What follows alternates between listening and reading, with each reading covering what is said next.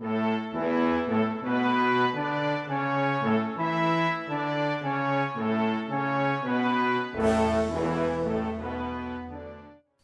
William Middendorf II was born in Baltimore, Maryland on September 22, 1924, to parents Harry and Sarah. He graduated from the College of the Holy Cross NROTC program in 1945 with a bachelor's degree in naval science. During World War II, he served in the Pacific Fleet as an engineering officer and navigator aboard LCS 53. He was later promoted to lieutenant junior grade after the war. Bill earned a Bachelor of Arts from Harvard College and received his MBA from the Stern School of Business at New York University. After graduating, Bill became an investment banker and founded Middendorf Colgate & Company, gaining a seat on the New York Stock Exchange.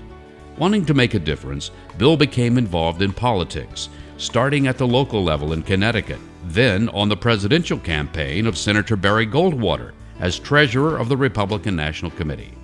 In 1969, he continued his political career as ambassador to the Netherlands after an appointment by President Richard Nixon.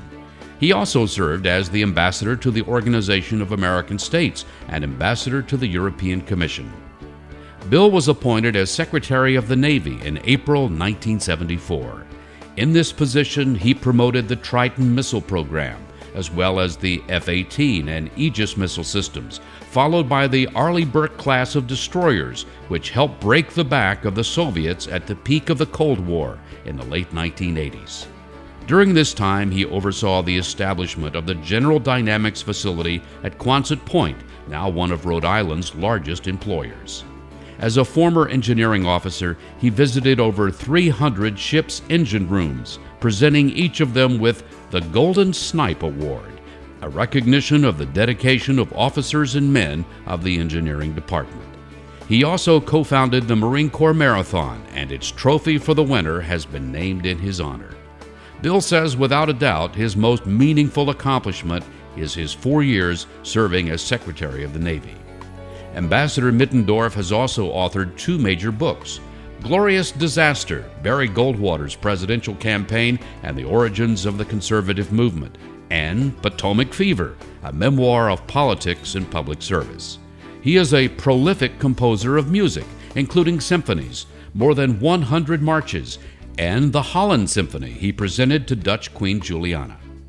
Bill has received the Edwin Franco Goldman Award from the American Bandmasters Association and is a member of the American Society of Composers and Performers.